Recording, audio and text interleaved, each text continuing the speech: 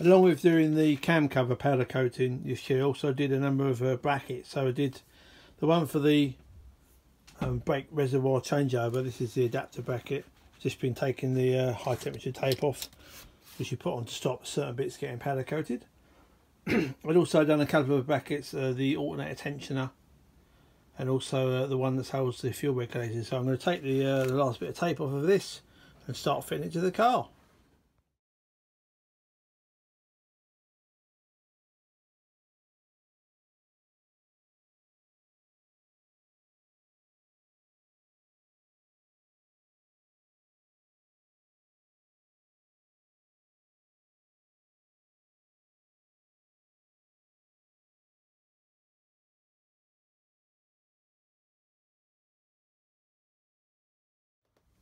So hopefully you've just seen in a few pictures how I managed to cut the original small shaft of the new master cylinder.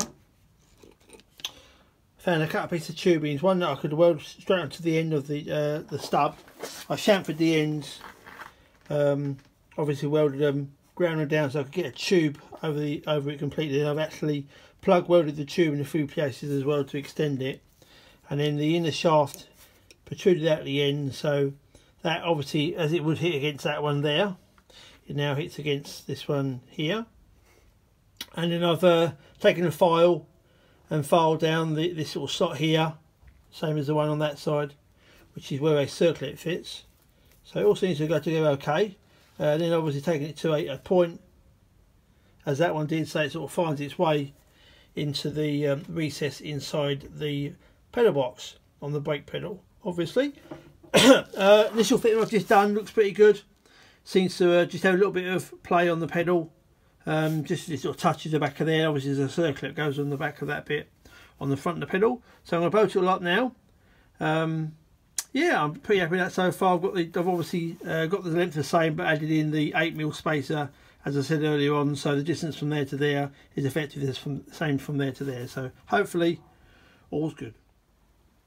I've just quickly bolted the master cylinder back on. It locates nice and easy into the brake pedal. You've got to put a washer on the front of the brake pedal and also a circlip to make sure it stays located properly. I've just put a couple of nuts on there quickly. The chances are we're coming off again a couple more times. I've managed to locate an old flared fitting down here for the rear one, because it's obviously a bigger size than the front one, so you can't get it mixed up. You can get an impression of how much space I've actually gained here, because these were the pipes that go to the that one there, and there were the original front fittings for the original master cylinder that had the servo on. Obviously I've gained a couple of inches, which is obviously great, and now I can repipe the fuel supply through the correct way and then over to the pressure gauge as well. So yeah, coming on quite nicely.